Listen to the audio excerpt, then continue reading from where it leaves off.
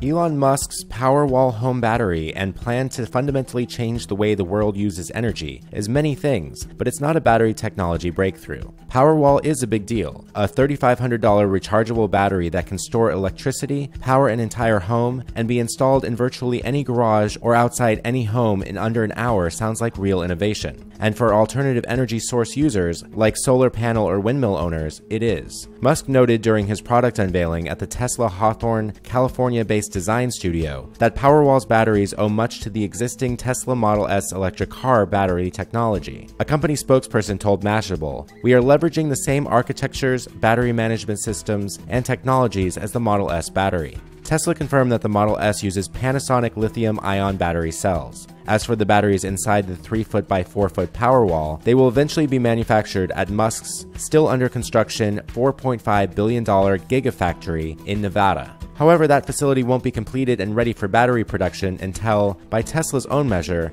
2017.